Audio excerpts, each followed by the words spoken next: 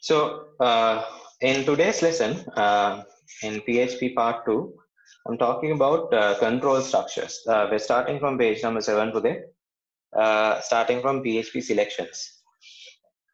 Okay. Now, a selection, you know this control structure already. The flow charts and all of that are exactly the same, right? So, no particular difference from Python selections and PHP selections. Now here, since you have already have a certain amount of knowledge in if conditions, now the way Python handles if conditions is almost the same as how PHP handles if conditions, right? So except for a few syntax things here and there. Now in Python, you know that in after the if condition, like if the keyword if and then followed by whatever the expression or the condition, you have to put the colon. But in this case, the condition needs to be placed within parentheses, and then your statements, each statement has to be within statement in the sense each block actually, the true block and the false block, right? True block in the sense if the condition is true, execute this. That needs to be within a pair of curly brackets, and then afterwards you can say else, just simply going along with else. There are only two different routes that you can take. You can go for else and then basically have the other code block if the condition is false, do these set of statements, right? Here I've sort of combined else if as well. You might recall we had something called elif in Python. This one happens to be else if, right? And you can see there is no space in between. So it's like a combination of the two together. And then you can have another condition here. If the first condition is not true, and then it checks for another condition. Likewise, you can have a combination of else if statements. And then finally, if none of those are true, you can go for the else, right? Without a condition there. So if none of the above is true, then execute this, something like that, for the else, right? So we'll try to do, this is the exercise number 7 today on page number 7. So let's try to do that.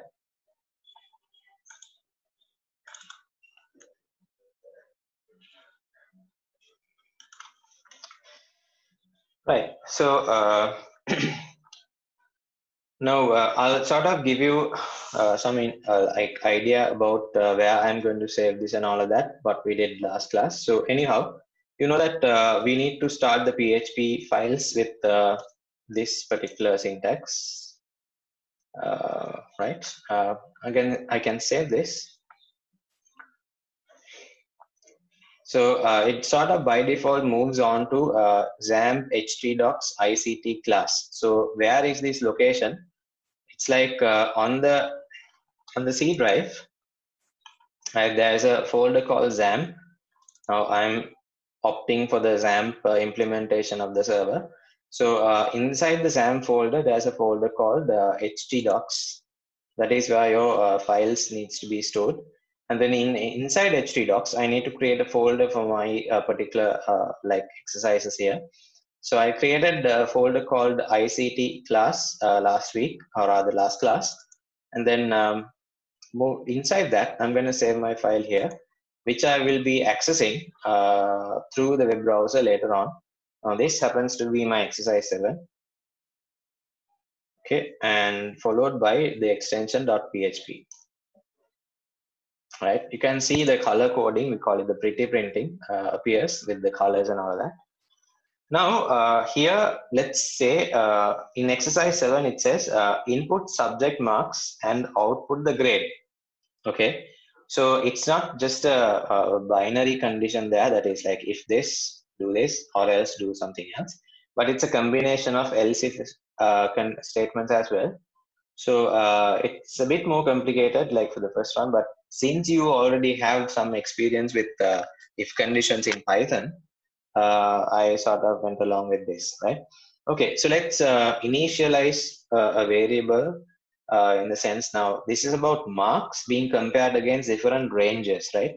So that's what I'm going to do. So I'm going to declare a variable called m, that is to hold the marks, and then I'm going to give a particular value, let's say 46. right? You can might recall that each and every statement has to finish with a semicolon. And now I start my if conditions. If within brackets, I need to give the condition here. So I'm checking the variable value m against now. Usually, if we go along with the normal grading system that we have here, it's like more than or greater than or equals to 75 should get you an A, right? So what I need to display here is the character A, a capital A. So since we are displaying something or printing or producing an output, we need to sort of say echo. That would be your output. And say within quotes, you can say A, right? So that's the end of the statement. You put the semicolon there. And then that's the end of the code block as well. That's it, nothing else, right? So you can sort of, break it off and, keep it something like this, echo A, something like that, and then basically go along with that as well. But it's preference. No, spacing does not matter, unlike in Python. Spacing is not an issue in PHP, right? So, right. Now, if it is greater than or equal 75, let A be printed. If it is not, say else if, we can check whether the value of $M is not greater than or equal to 75. That's what else means. So if this particular statement gets executed, that means like this is not true, right? If this is not true, only it will move along to the rest of the statements. Else if $M is greater than or equals to 65, right? So just copy this for the, I can say B, right? If that is not the case, simply say, is it greater than 55? If so, then print C. Is it greater than 40? If so, then print S. So if none of this is true, we can simply say else. Okay, and say echo F. Okay. Now I'm not considering the fact where like the input value can be something that goes beyond 100 or is something greater than 100 and something less than 0. I'm not taking those like conditions into account, just simply going along with the natural inputs. So suppose like the input field itself can validate whether the number or the value inserted by the user is between 0 and 100, right? So input fields can do that in HTML, I've told you. But here, I'm not worried about that. I'm just simply whatever the value, the valid values the user has entered, something between 0 and 100, I'm just comparing. And then here it happens to be 46, right? So now if I save this and to run this, I need to sort of go to my server. Now to access the server, I told you it's like localhost. Type that in. So when you do that, you get this, right? So you might recall that we created a folder called ICT class, right? And inside the ICT class folder, these are the files. I mean, some of the files I've just put from my previous exercises, classes.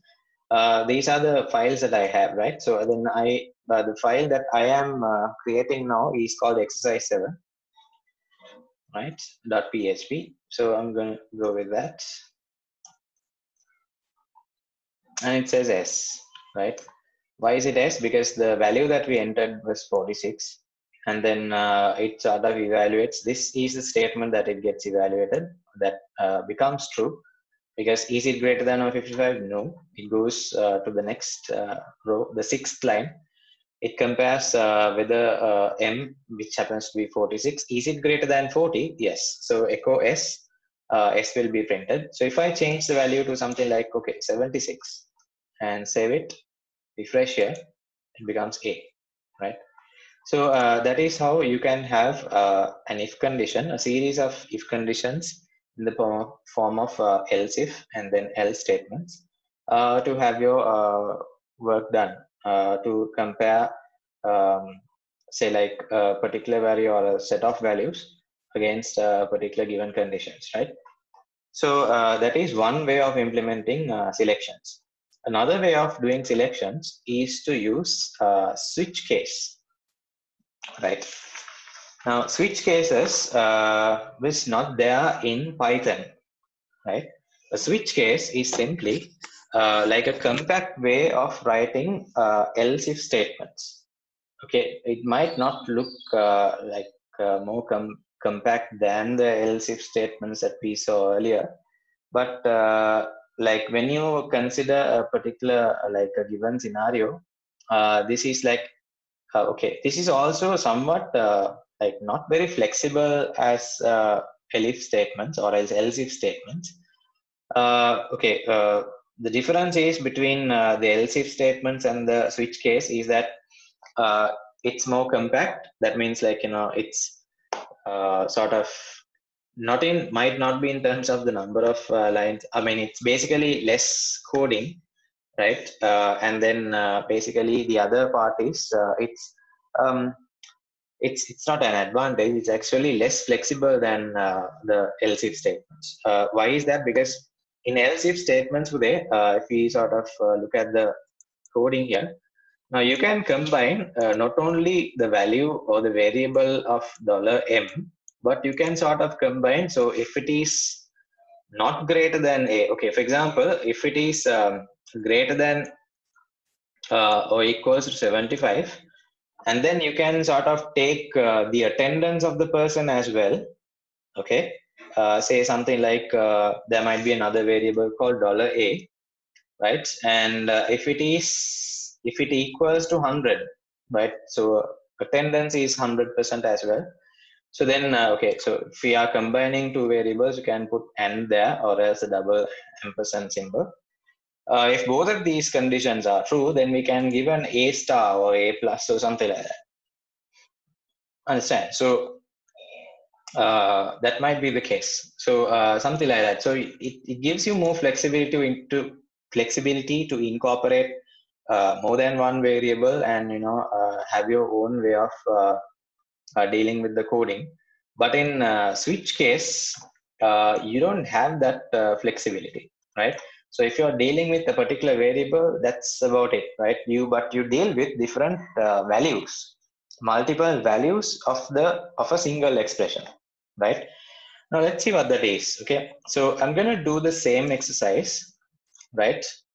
It's gonna call upon something that I've done earlier. So here you can see that the same thing is there. $m equals to 73. A value has been assigned to the variable, and the way that we code is with switch, right? So instead of saying if or something like that, we just say switch, and then we just say we are concerned about the values of m, $m. Okay, right?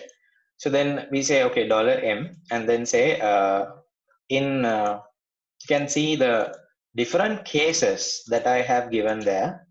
So if case one is if $m is greater than or equals 75, okay, then the construct is altogether different. You don't have brackets, you don't have what you call curly brackets to enclose the code blocks or anything like that, right? So it's there.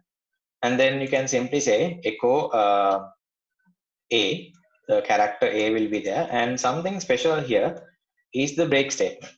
So the break statement is very much the same in PHP as it was in Python. So what it does is it will break the whole operation and then it will take the cursor or the control out of the switch case, the switch statement, and then basically resume the operation from outside of, it can like it's basically outside of this curly bracket.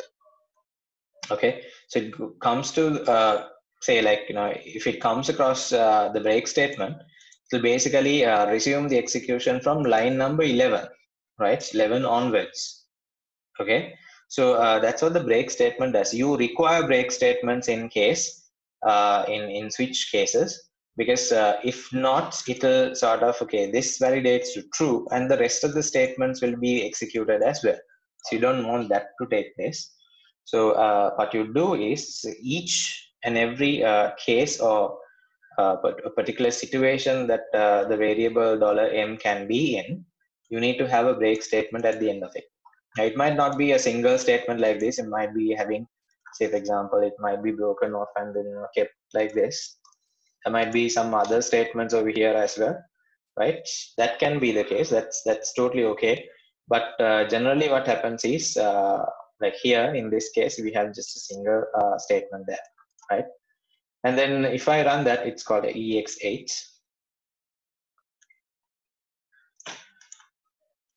Let me just say EX8. Right, now in this case, we're looking at the value 73, which is obviously less than 75, but it's greater than 65. So it executes B and then basically runs it. So the thing that I've told you, say for example, if I remove these break statements, let me just comment them out. The comments basically, if the interpreter comes across a comment, it'll, okay, sorry, over here, comes across a comment, that simply means the interpreter will ignore that, and then that means like it simply ignores the break statements, right? So if this is the case, it's like, I've just removed the break statements, right? So if I save this and then run it, so it does not comply with A because it's not greater than 75. But let's see.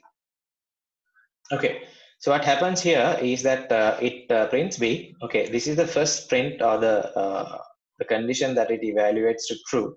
And the rest of the statements, it will simply continuously execute. And then basically it will print B, C, S, F, and then even invalid marks, right? So that's what you get over here. So in switch case, make sure that all the statements or the cases are terminated or finished with the break statement. Otherwise, your like the rest of the statements will be executed as well. Now, you can understand up to here. If it is now here, it's checking whether it's greater than or equals 0 as well.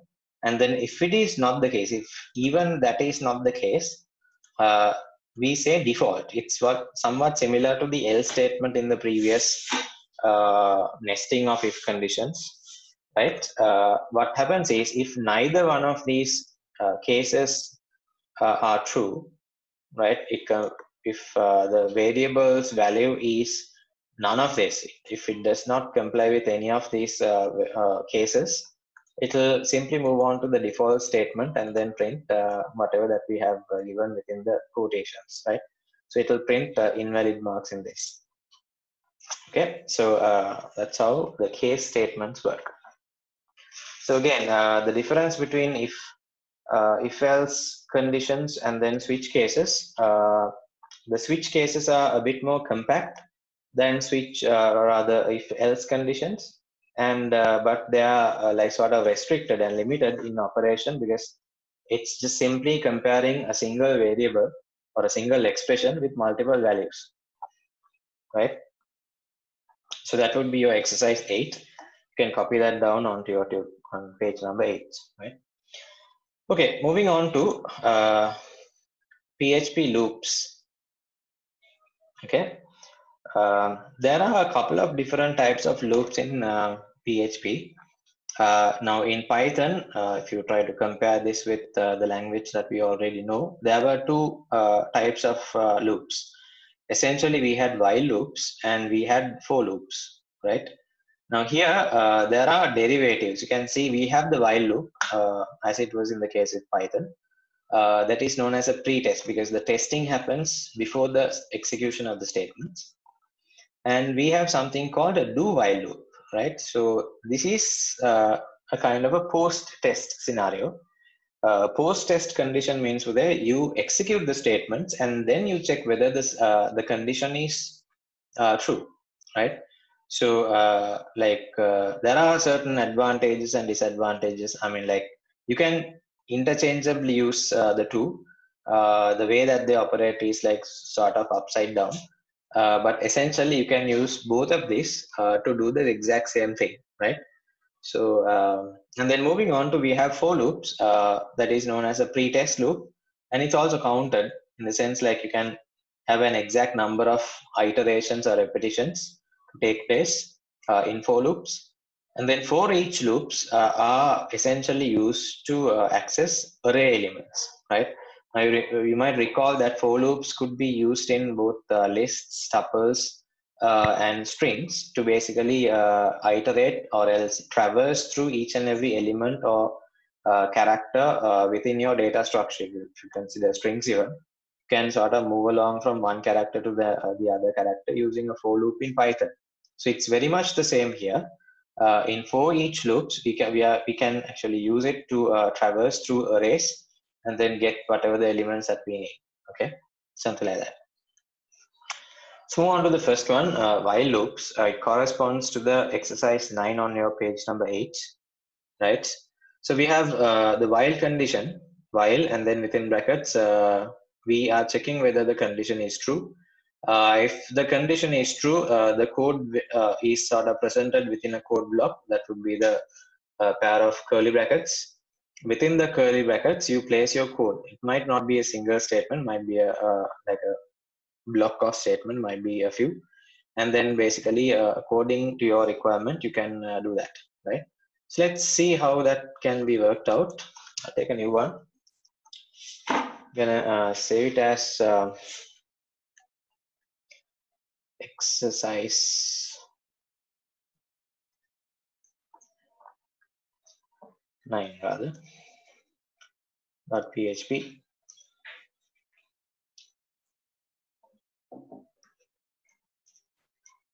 Okay, now the exercise 9 is about print the counting numbers from 1 to 10, right? Printing a set of numbers 1, 2, 3, 4 likewise going up to 10, right? So you do need a variable, a counter, and you do need it initialized to 1. So I'm going to go with $C and then initialize that value to 1. Okay. Now, since we have a starting point, we can use the while condition there, while loop, while. So the condition must be placed within brackets, parentheses. We say $C, right? $C is, I mean, the condition here is simply we're checking, I mean, as if in the previous cases when we did Python and all that, it's very much the same as the previous experiences. We check whether C has to reach 10, right? So we check whether C is less than or equals to 10. So, right. So the idea is to move the value of C from 1 to 10, and then we make sure that it doesn't exceed 10 by having this condition placed. While $C is less than or equals 10, do what? So we don't have the colon as you would recall in Python, but we have a code block in place. So that's what but I started with the curly brackets, and then we already have the value of C uh, uh, placed at 1. So 1 is a value that you do need. So you can simply say echo. It's very much similar to print. Echo the value of C, $C, right? And then according to your requirement, if you want to break it off into the next line or else put a comma and then have the values placed horizontally, you can sort of concatenate this with something like a comma maybe, right? And what simply it does is it will print the value of C and it will put a comma at the end of it. So this, what it does is, what the dot does is, it's actually known as the concatenation. It combines the value of C, or let's say it's 1, and then 1 and then the comma. So it combines the two, and then it sort of puts a comma at the end of each value. And then we need to increase the value of C. So you can go along with $C equals $C plus 1. Or else there is a shorter, much more concise way of doing that, $C plus plus. You might recall doing that earlier. Double plus $C is also fine. Here it doesn't matter because anyways it moves on to the next line. And then we can, that's about it, right? So we can simply close the curly brackets. Right, save it and then let's call it. Okay, it's exercise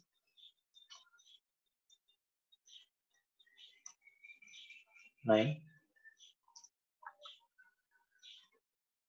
Right, so it prints the value of C, $C, and then puts a comma, and it sort of increases its value by 1 because of this particular statement, the incrementing statement. If you miss this out, it'll probably sort of understand it'll be a never-ending set of loops. Just for the sake of understanding, let's just do this. So what happens here today, it sort of misses out on the incrementing part. So it'll print C, and then C is holding 1. It goes up again. Is 1 less than 10? Yes. It prints 1 again. Is 1 less than 10? It's always going to be 1, and 1 is always going to be less than 10. So it's a never-ending loop, right? So if I do this, save it and refresh, yeah, it sort of, it doesn't do the, what do you call, the word wrap thing. It sort of, goes on horizontally to be a never ending. You can see how the scroll bar is sort of getting smaller, right? Anyhow, so that's that. And then if I sort of bring it back again, I can sort of, right, let me just, okay,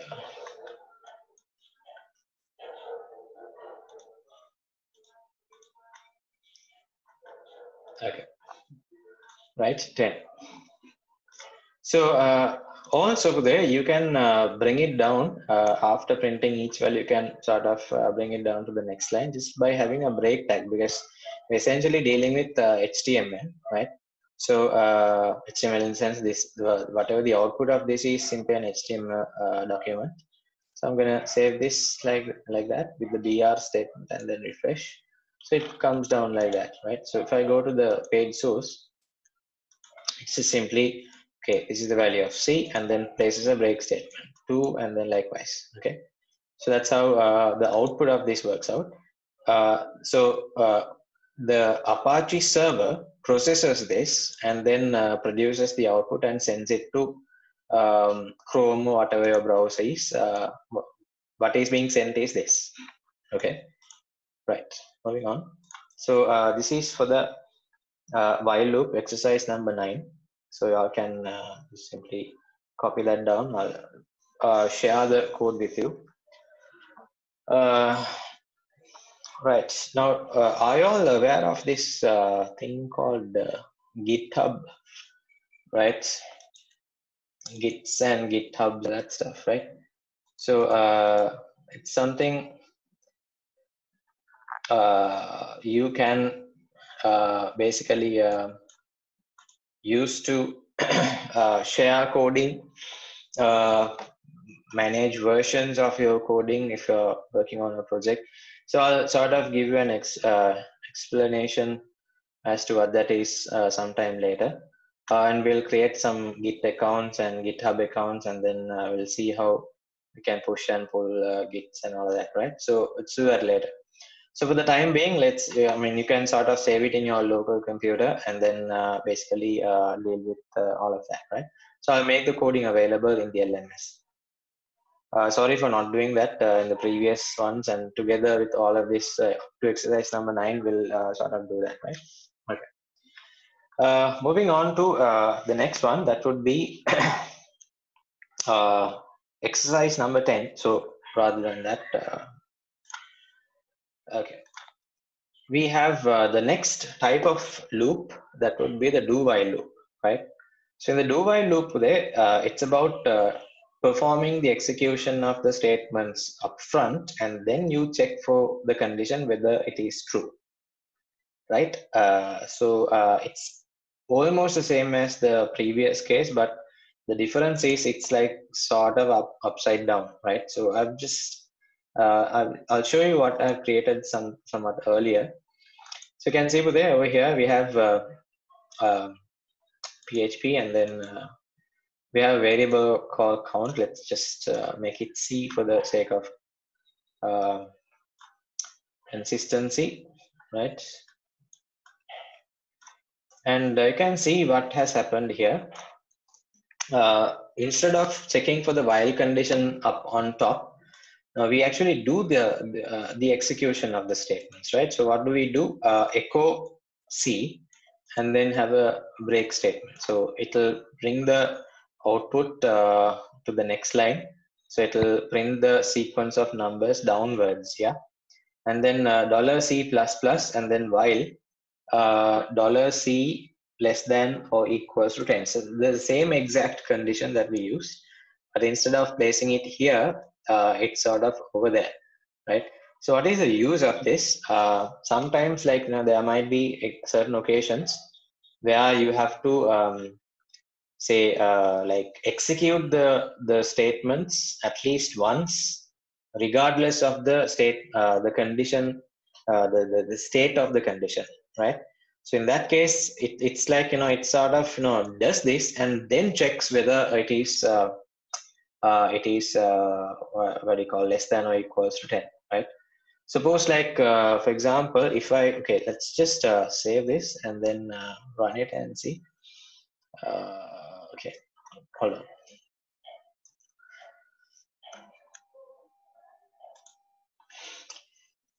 Right, exercise EX10 actually. Okay, so exactly the same output. So it's not, it's basically the new file, but the output doesn't change. So just for the sake of fun, let's just make it 11, right? So now what happens is C is now holding the value 11. This is to basically contrast between the normal while loop and the do while loop, right? So C equals to 11, and the condition is over here, right? The checking of the condition whether it's less than or equals 10 happens at the end of it. And what happens is 11 will be printed. Echo $C, that means 11 will get printed, and it will have a break statement as well. And then it will be 12 as well, right? Become 12 as well. And then only checks whether C's value is less than or equals 10. So by the time you check for the condition, the value has already gotten printed, right? So if I just save this and refresh, shows me 11, which it shouldn't, right? Only because of my construct over here, where the condition is checked at the end of it, it allows me to print a value regardless of whatever the condition is, right? So basically that's what that is with it. So for the it says in your tut, print the counting numbers from 1 to 10. Just for the sake of say differentiation, you can change it to from 10 to 1. Okay, let's try to decrement this. You start off with 10 and echo C, break, fine, move it down, or else you can put a comma here. And instead of saying plus plus, you can say minus minus, because it needs to decrement or decrease the value by 1. And the condition needs to obviously change, whether we can say while C is greater than or equals to 1. Because it's a decreasing value. Let's see. Yeah, starts with 10 and then goes along to be 1. Okay. So hope you all understood. This is basically the do while loop, the post test. Why? This is because the checking of the condition is done at the end of it, right? Okay, that would be exercise number 10 today. Moving on to for loops, right?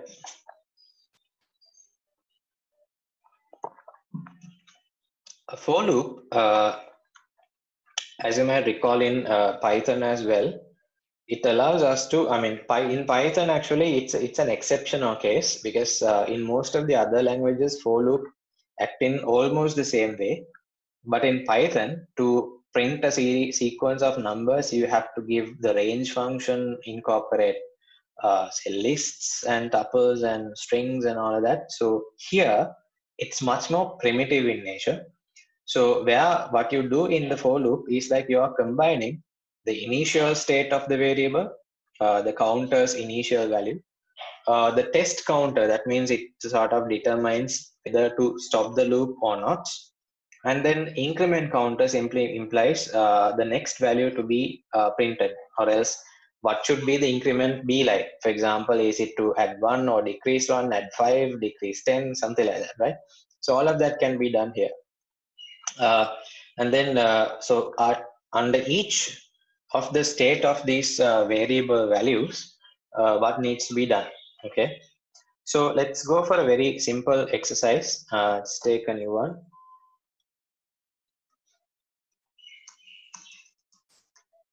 Save it as exercise 11.php. Okay, right. Let's see. We have okay. In the exercise 11, it says with a print the counting numbers from 1 to 10. So exactly the same output as in the previous two occurrences. We can start off with, I mean, we don't need to initialize separate variables. It's just a single value to be printed. So you can start off with the for loop for statement itself. It's pretty confined if you compare it against the while loop. So the initialization part does not need to be done. So if I just move on to that over here. So you don't need to do this on a separate line. So it's being done over here. So you can simply say $C, sorry, equals to 1. So it's within the same statement. And then something else that you did was this. We need to keep it the end condition, right? So it needs to be less than or equals 10. So we can do that as well. So $C less than or equals 10. And then the incrementing statements, this part, right? That is also a part of the for loop, right? So you can say $C plus plus. Sorry, these must be separated by semicolons, right? It's like combining three different statements into a single statement, and then again, whatever that needs to take place needs to be within a code block. And inside the for loop, what we need to do here, I mean, it's a simple operation here. We just need to print the numbers from 1 to 10. So you can simply have an echo statement saying echo print the value of C. Okay, and then connected to maybe a break statement or else a comma. Okay, that's it. So you can save this and then try to access that.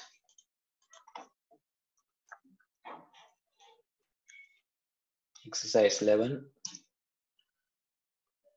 Okay, so EX11 is about printing 1 to 10. So there we have it. Okay, so this is how the for loop works. You have, again, in the for loop, it's basically, as I've told you, it's a combination of three statements: the initialization of the variable, the end condition, and the incrementing part. Okay, and whatever that you need to do within each of these cycles, right? It might not be just a printing of this. It might be somewhat more complicated, say adding numbers, adding 10 numbers maybe, and then basically calculating the total averages and all that. So you can, I mean, it's just a matter of, say, applying this knowledge onto different computational requirements. It's up to you to decide what to be used, right? Okay. So we'll not be doing all of these exercises. I mean, we can do a lot, but because of the time constraint and the bandwidth concern, we need to sort of focus on whatever that is essential. And then we'll try to sort of combine all of that and do something more complicated later on, right? Okay, so moving on to the next type of loop, the last one, fourth one, is the for each loop, right? Now, the for each loop, as I've told you, is mainly related to data structures. The main data structure that we have in PHP is an array, right? So now what you can do is like you can access each of the array elements, right? And then basically do something with it, okay? So in the earlier case, I mean, in the last class, I told you basically to have a bunch of names placed in your in an array, and then basically sort it out and then print it. So the printing part, we had to basically access each and every element. We were having about 5 names, and then we had to basically sort of have 5 statements to print the 5 names without using a loop. So let's see how we can do that as well. But here, like let's try to focus on the exercise number 12 at the moment. What we have is create an array containing 10 values, okay, 10 values, and calculate the average. Okay, let's do that. Let's go with PHP and this. I'm gonna save this as exercise 12 .php. Right. Now, since we are to deal with an array containing 10 numbers, we'll have to first declare what that array is, right? So we can simply say something like, okay, dollar, just to indicate that it's an array, I'll just call it A, numbers, right? Equals, now you should remember how arrays were constructed. You have to say that it's an array and then followed by the 10 numbers, right?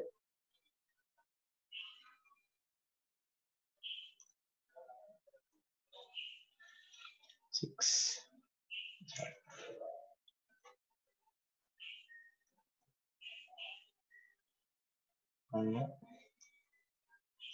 Okay, 5, yeah, 10 numbers.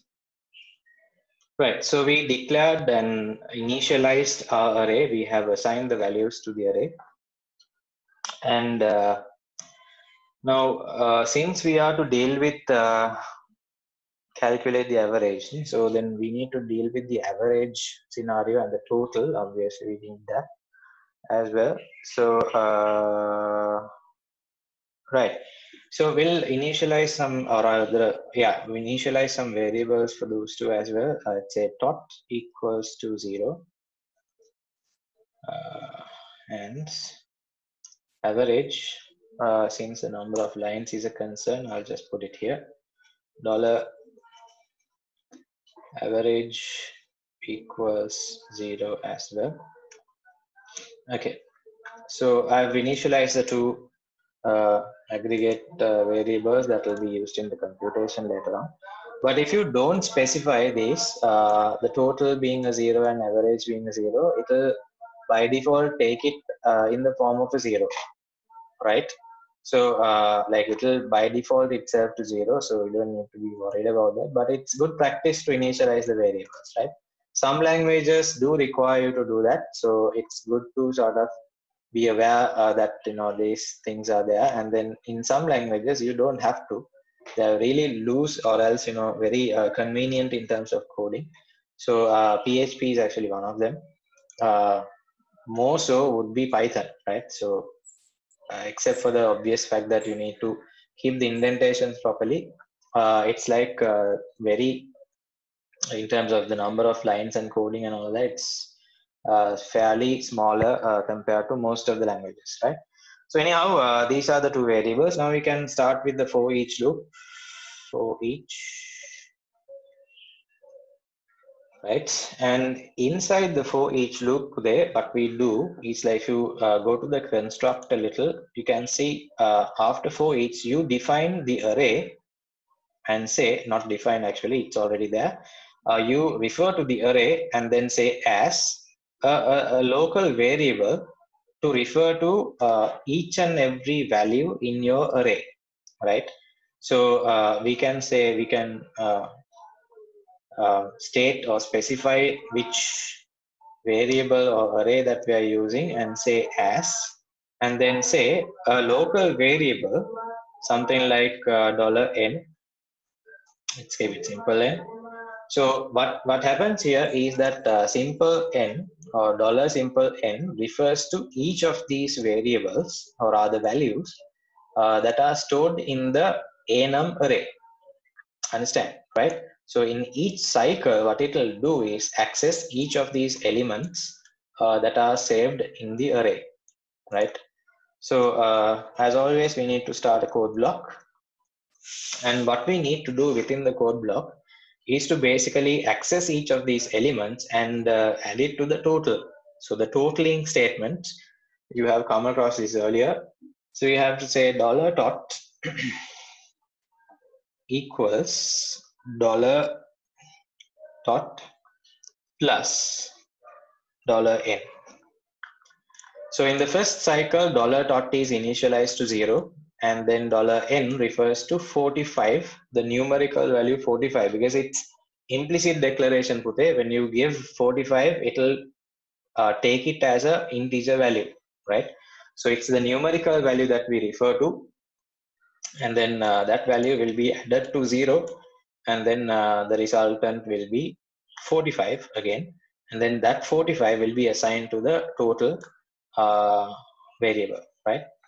And that is simply what is happening in a cyclic manner. On the second cycle, now the total is not 0, it's 45 now. It's 45 plus the new value that we refer to is 56 in the second cycle. Likewise, in each cycle, there will be 10 cycles because there are 10 elements within our array. So there is no specification, even though we are using a for loop. Usually when we state a for loop, we refer to a specific number of cycles. In this case, it implies that the specific number of values that we have within our data structure, that would be the array. So here what happens is, for each item, there will be a cycle, and in each cycle, each of these items will be taken and added to the total, right? So that is the end of our code block. Simply, it's a matter of adding this, and then you don't need to increment or increase it to the next cycle, move on to the next cycle. Something like that is not required, because the for each loop is capable of doing that on its own. And then what we end up with is the total, all of these values being added to the variable called total. Now, since we're done with that, we can actually, since we are supposed to calculate and produce the average, we can simply say $average equals to $total divided by, I can go along and put 10 there, or else say here we know that we have 10 numbers. Suppose like there is a like a form element, like an interface that allows the users to enter numbers on and on and on. So there is no specific number of, say, it's not limited to 10, restricted to 10, 3 or 9 or whatever, but it's like sort of going on and on and on. So in that case, what happens is you need to sort of make it dynamic in nature, say respond according to the user's requirement. So what we can do is we can use a function called count and say $enum,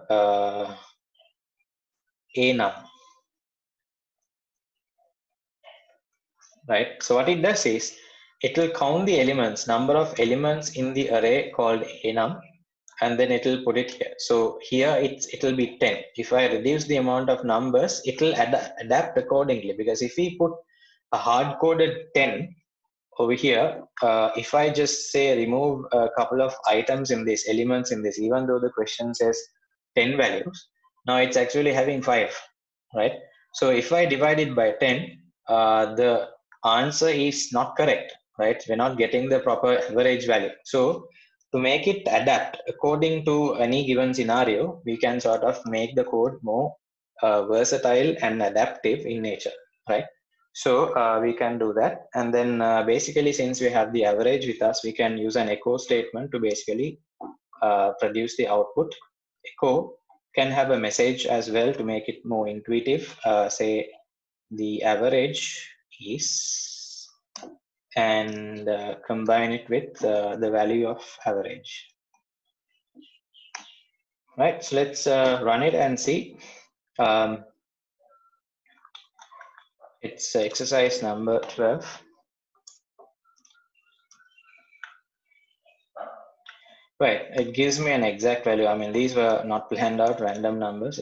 Let's just change one and see, right? So make it 40 and then let's see. Yeah, it adapts, right? So according to this, and then again, let's try that out, what I told you earlier. And rather than, I mean, if it is dividing by 10, it will give me a very low value. And it doesn't in this case, right? So because it's sort of dividing by its own number of items. So this is your program, right? Hope you understood. Right, let's move on to functions. Right. A function is a block of statements that can be reused within a program. Now, you might recall in your respective classes, I might have taken a person or two to basically, I remember in Vattala, I sort of took, how they got there? Hiroshima gattane. Like 4 people were taken in, like, I gave them names. For example, Hirosh. And then say 25 and 30, right? Neiros. So basically, what were you supposed to do? Add or subtract, something like that. Addition, division, subtraction. So I pre-programmed them. Add karam. May pre-program karana to basically add the 2 numbers that I pass on to them. So what I do is I call their names and then pass the values. And then they're supposed to compute the answer and give the result back to me. So that is basically the idea of functions. Functions, it's not just confined to Python. It's like all over the world, like in all over programming applications, function carry the same, say, definition and the operational workflow, right? So here is also the same. So basically what happens is you have to define the function. In Python, you might recall, we had the keyword def, right? And then followed by the function name, but we don't have the keyword as such, but we simply say function followed by the function name. So the function name can be anything that you wish to give, and then within brackets you can have, it's not mentioned here though, we can accept a few parameters, right? The number of parameters is of great importance. So you can have 2 variables, 3 variables, any number of variables. You can, and also you cannot so accept any variable as well. So you have to keep in mind when you're dealing with calling of these functions, whether you're sort of passing the correct number of parameters onto the function, right? So it's over here, right? So then function name, and then you can basically have some bit of coding there to do whatever the operation that it's supposed to do. And then the function itself is like a passive element. So I can program Hirosh to add numbers that I pass. So unless and otherwise I call him by his name, Hirosh 2530, right? That person or else the function is incapable of passing me values. It's passive. So I need to call it. So the function call needs to be done with the function name, and then within the brackets, any number of parameters that I'm supposed to pass to that particular function, right? So that is how the functions work. Let's try to take an example and see. You can see exercise number 13 says, create a function to convert centigrade values into Fahrenheit. Okay, let's try that out. So we can take a new file.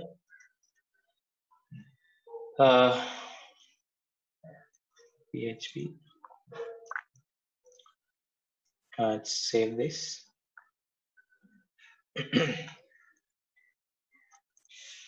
Exercise 13.php. So now the first thing is we need to define the function. So that needs to the keyword function. and then a name for our variable, like a function rather. So the name for the function can be determined. I mean, should make sense to you whenever you're calling. You shouldn't say function one, function two, likewise, because it doesn't give any sort of meaning, right? So here, since it is about converting centigrades into Fahrenheit, so you can combine something like, you can keep it shorter for the sake of convenience. Can sort of say something like centi to Fahrenheit. Okay, right. Or else you can just make it even more shorter and something like this, C to F. Okay. And we do need a parameter in, because we are converting the centigrade value that the user gives into Fahrenheit, right? So we need to accept a variable. I just call it $C, and this variable is local in nature. This C cannot be accessed from outside. Okay, this is only confined to the function limits. Right? So it's only between these two curly brackets that the variable called C has its operational capacity. It cannot be accessed from outside. This is called a local variable, right? So it's, sorry, $C is okay, local to the function. And what it does is, when the value gets passed on to the variable called $C, and that value needs to be taken into the computational work, right? So we need to convert the centigrade into Fahrenheit. So what we do is, we can say $F equals to the formula for converting. We have done it in classes most of the time, and it's simply about adding a 32 to the value of C being multiplied by, it's like actually multiplied by 18 divided by 10, something like that. I'll just simply multiply this by 1.8. Okay. So the normal computational operator precedence sort of takes place. So before adding, you do the multiplication, and then basically to the result you add the 32. So that will happen. And then basically here what I will do is, I will return very much similar to Python in nature. So I will return the value of $F. Again, $F happens to be a local variable. Only thing here means like it will be, the value will be, rather than the $F, the value will be passed on to whoever the calling statement is, right? Now this is there. I will save this again, exercise 13, and let's sort of run this and see what happens. Nothing, right? Because we have not, even though we have defined the function today, we have not called it, right? So the calling statement needs to be present as well. So I'm just, okay, comment here.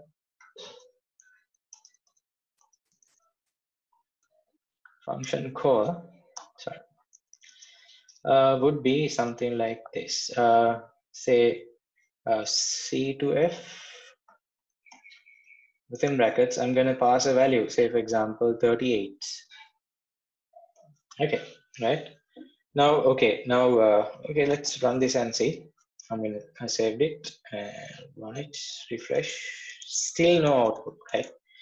Why is that the case? Because even though I'm calling C to F, now this is the first statement that gets executed in the whole line of coding. Line number 7 gets executed first, right? So it's calling that. Yeah, exactly. Yes, Himash. So we are calling that function, right?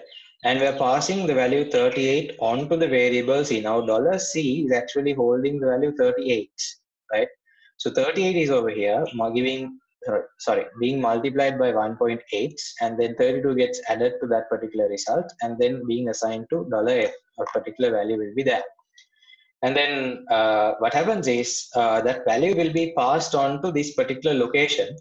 But the problem is we don't get to see it, right? For us to be able to see the returning value, we need to echo it, right?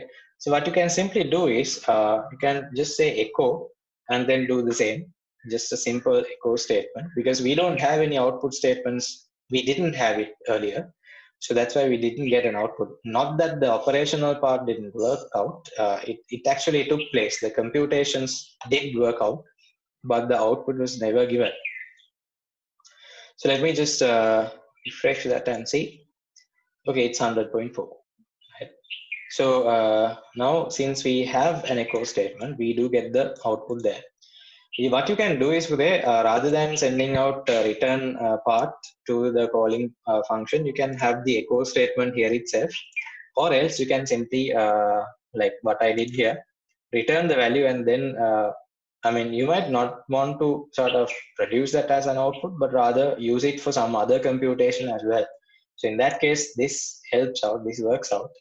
But if you do need an immediate output, then you have to have an echo statement in place, right? So that is exercise number 13 about creating a function to convert centigrade values into Fahrenheit, right? Let's move on to the next one. Exercise number 14. Create a function to add two numbers. Right now, you might be able to do it on your own. For the sake of understanding, I'll just do it along here. But you can sort of, combine several things together and sort of make a bigger or a much more advanced computational algorithm as well. For this one, I'll just for the convenience of everyone, I'll just do it here. I'm gonna save it up front. Okay, let's just start with this PHP. Save it. It's exercise 14.php. Right.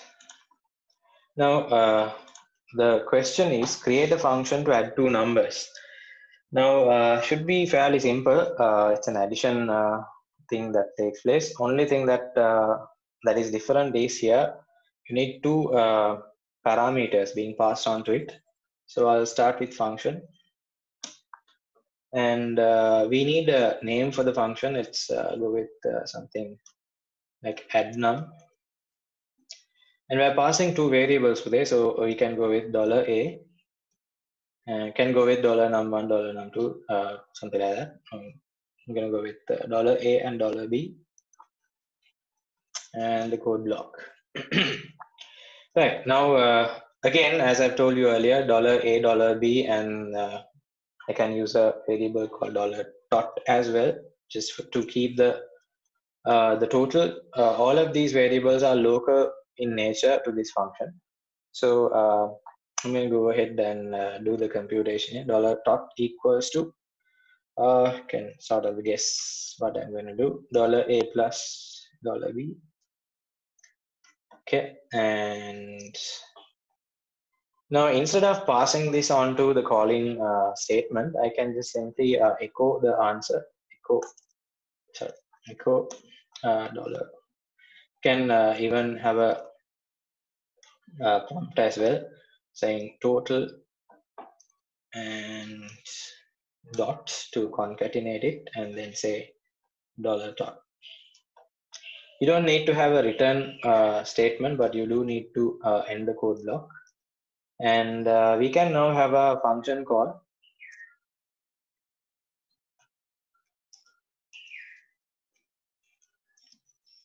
Okay, and say simply add num. You can see that it's giving me auto code completion as well. And then I need to pass two values onto this. Just for the sake of fun, let's try to just pass one value and see, right? Okay. No, let's actually sort of send out both the numbers and then we'll test out whether it works or not. Okay, so add num and then 45, 67. So 45 goes to the place of $A, 67 goes to the place of $B, and those two values will be added, and then we assign to the variable called $tots. And so when you print it, you will first print the total, the string value, and then followed by the answer. And then the statement or the printing part is done by the function itself. So it's not necessary for us to echo it here. It's just a function call, right? So let's run it and see. This is 14.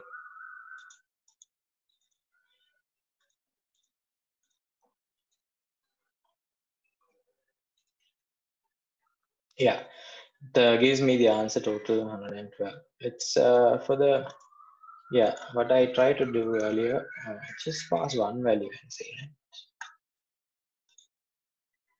Yeah, it gives me an error, say uncaught argument count error, too few arguments to function. Yeah, because it's expecting two, then exactly two expected in that particular statement, but only one was passed, one passed in. So they give us the error as well that allows you to figure out what the problem is, and you can simply correct that, and then it works fine. Okay, so that's about it for today. Uday. You are most welcome to sort of experiment out and do your own thing. I'll see you then. Okay. So thank you, and God bless you all.